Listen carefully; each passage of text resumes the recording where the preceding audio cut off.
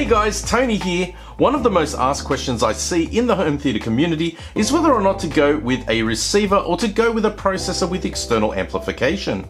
It's not a simple question to answer, as there are a number of variables which can affect the result, and rather than dive headfirst in and upgrade to a processor, I thought I would like to see what adding a power amplifier to my receiver's pre-outs would do and whether or not it would increase performance. So hit the like button, subscribe to the channel if you're not already, as we take a look at the Elektra Theatre HD2 power amplifier in my living room setup to see whether or not it makes a noticeable difference to performance, so stay tuned. First of all, thank you to my good friend Mick from Sydney Hi-Fi Montage for providing me with this amplifier to use for my testing. I'll have links to Mick in the description below. To give an overview of this amplifier, the Elektra Theatre HD2 is a high quality, very low distortion amplifier which can produce peak power of up to 190 watts per channel in a standard music track going into 8 ohms. This specific model has 7 channels, although it can be configured with 1 to 7 channels based on your needs, even a single channel monoblock if you so desire. The chassis is made from powder coated 1.6mm mild steel, with both sides featuring large cast aluminium heat sinks, both of which are manufactured here in Australia. This particular model was provided through Crix, who are a distributor for Elektra here in Australia, and as such a custom front panel with the Crix logo was added, and usually it does come with a faceplate that has the Elektra logo on it instead. The dimensions are 445mm wide, 160mm high and 390mm deep, and it weighs in at a hefty 25 kilograms. There are 4 hard rubber feet underneath. It doesn't come with rack ears, so you will be mounting it onto a shelf. All of the buttons and switches are of the highest quality, and all contact points are gold plated for longevity, as gold doesn't oxidize. Taking a look at the back, we have across the top 7 balanced XLR inputs. Underneath that we have toggle switches and RCA inputs which allow you to switch between balanced XLR and RCA, as this amplifier will accept both inputs, and the great thing about having the toggle is that you can individually choose which input you want to use each speaker channel for. Next we have the speaker terminals, which can take banana plugs or bare wire.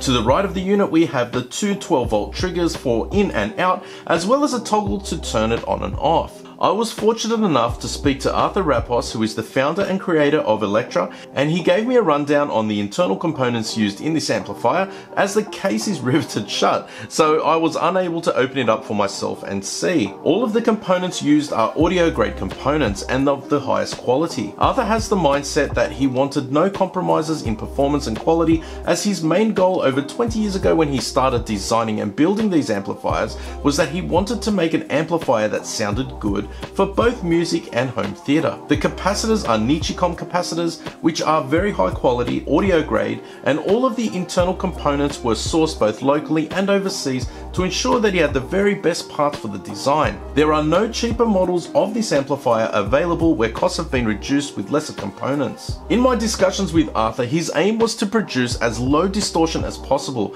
so there is an error correction at the output stage to reduce distortion you would normally have by an order of magnitude several times that of a standard amplifier. You can place an order for one of these through Sydney Hi-Fi Montage. I have left links in the description below. The MSRP is $4,395 for the 7-channel version. So I enlisted the help of my son to help me set the Elektra up in the living room with the Crix Nuphonics and Epicentrics, as I thought it would be a good opportunity to get him involved and learn about the setup. I also brought the Crix Volcanic Slim from the home theatre to make it an all Crix setup for the test. Once the RCA cables were connected and the speaker cables plugged into the amp, it was time to power everything up and start testing. The first test that I did was with a track I often use when I'm doing demos for this system, and it sounded great. There was more detail in the highs, the clarity was far better than I was used to hearing. Remember that I am used to hearing how these speakers sound, as I've had them on loan for Mick for quite a while now, paired with my Pioneer VSX LX503. It was very surreal listening to the exact same speakers in the exact same location, but with a very different experience. So next we decided to test out the Falcon and the Winter Soldier, which is another track that I have used a fair few times lately, so it's quite fresh in my memory. Again, what I heard was exceptional. If I could describe it in my own very non-technical way, is that it was very clear and vivid. I could hear sound effects more precisely, with more detail, and the vocals and mid-range were very smooth. Moving along to another movie my son and I really enjoy because we love Mustangs is Need for Speed and the chase scene in the dirt.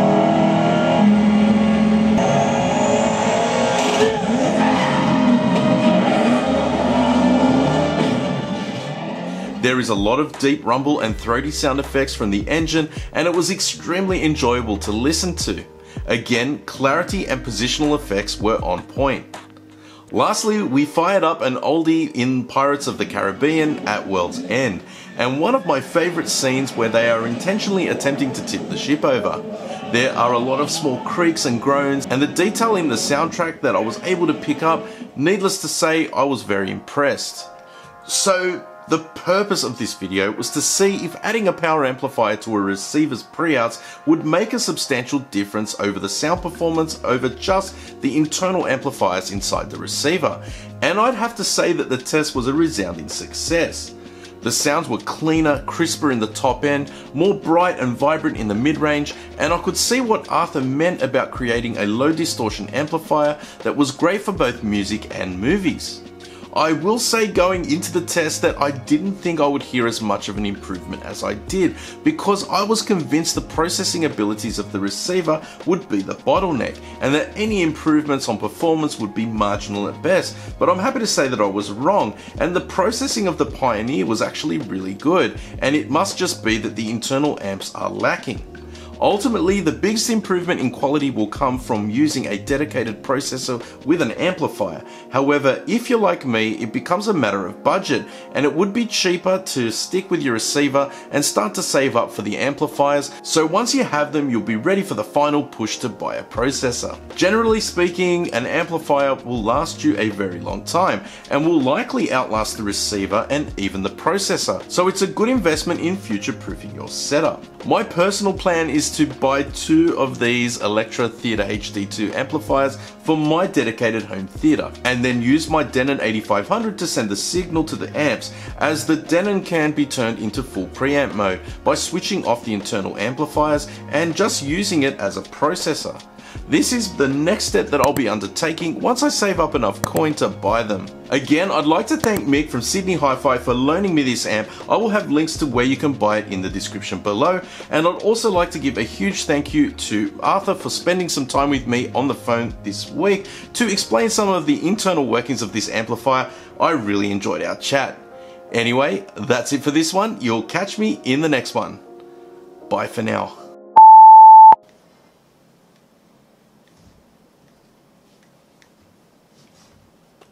So what did you think about the setup? This is the first time in the new studio. It was fun. Anyway, let me know what you think down below. See ya.